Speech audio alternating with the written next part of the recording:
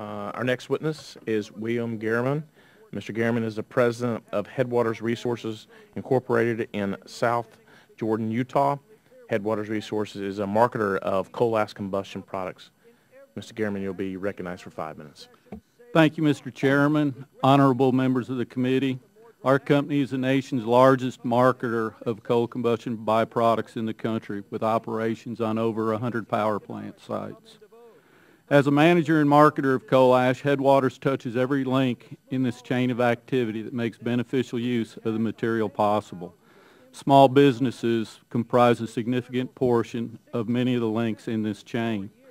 As other witnesses at this hearing will testify, using coal ash instead of disposing it creates significant benefits for the environment and users of the material. The environment benefits by conserving natural resources and constructing fewer landfills. Use of coal ash to replace cement also results in millions of tons of greenhouse gas emission reduction. Coal ash users benefit by being able to make products that are stronger and more durable than products made without coal ash. Coal ash also has properties that help engineers solve specific problems, such as the presence of reactive aggregates in concrete. But just because the benefits of using coal ash are great does not mean it's easy to get people to use it. Significant investments must be made to be able to transport and deliver materials to users so that it is available when they need it. Users must be educated on how to properly use the materials, the benefits of the materials, and how to properly handle them. Additionally, it's important to remember that coal ash users have alternatives to using coal ash and can choose to eliminate its use. In my written testimony, I describe several levels of the coal ash beneficial use industry and explain how each level must respond to a hazardous when disposed designation for coal ash. These levels include ash producers, utilities that generate it, ash marketers like Headwaters, ash technology developers and providers like PMI Ash Technologies, product specifiers, ash users, and end users. All these parties will find it more difficult to use coal ash if it is designated hazardous for disposal. If any of these levels decided that using coal ash was a bad idea, then the beneficial use of coal ash would significantly decrease. As I describe in my written testimony, all of these levels would face major challenges if coal ash were designated as a hazardous waste for disposal. Some of the participants in the coal ash chain will worry about their health and safety if coal ash is labeled hazardous. Other participants will worry about being sued by people who will worry about their health and safety if coal ash is labeled hazardous. Most of the participants will have to deal with a host of unanswered questions relating to how they will have to change their handling of the material if coal ash is labeled hazardous. The damage from this proposal is already being felt.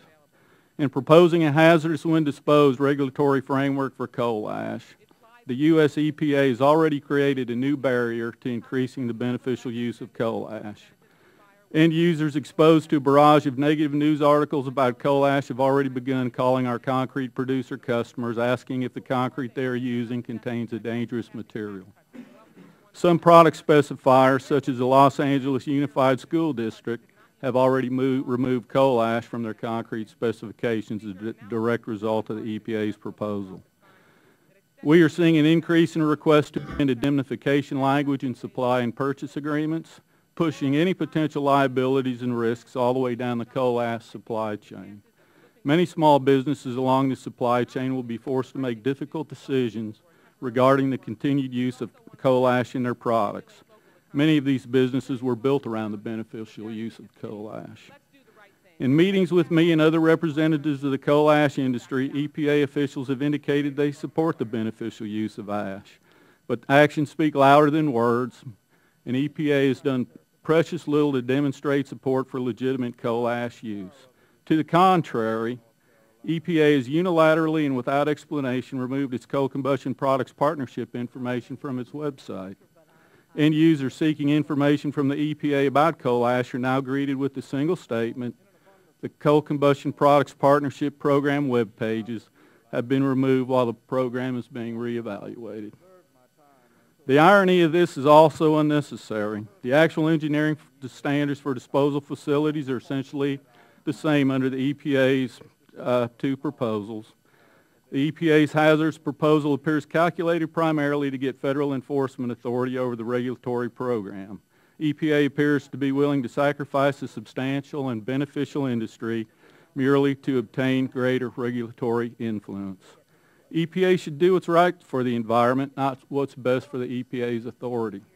The best course of action for our nation's environment is one that encourages safe and beneficial coal ash use as a preferred alternative to disposal. Whatever material remains unused can then be disposed in a safe and effective manner. The hazardous when disposed approach proposed by the EPA will have exactly the opposite effect, reducing coal ash use activities and thereby creating more waste that will be landfilled. Thank you for the invitation to testify and for your interest in this important topic.